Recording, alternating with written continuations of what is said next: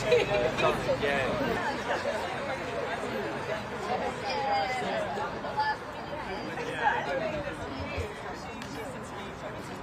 it's a ticket though.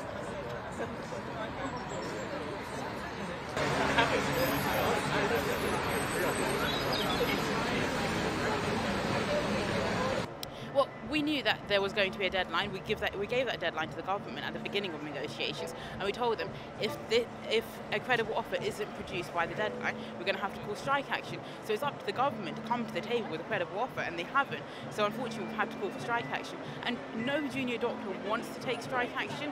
We go to medical school because we want to provide care and we want to make people feel better and give them a better quality of life. And unfortunately, the government have pushed us to the point where we're now going on strike.